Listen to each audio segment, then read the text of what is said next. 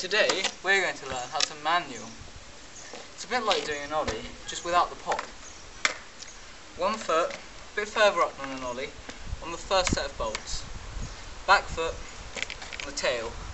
And what you've got to do, balance your weight in between, and lift the front up, and that's a manual.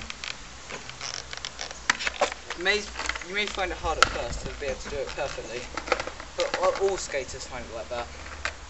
Once you're good enough, you can learn to do a nose manual, which is the same, but just on the nose. So, back foot, front two bolts, front foot on the nose. And then balance, which is a lot harder though. Okay, that's the end of the tutorial, goodbye.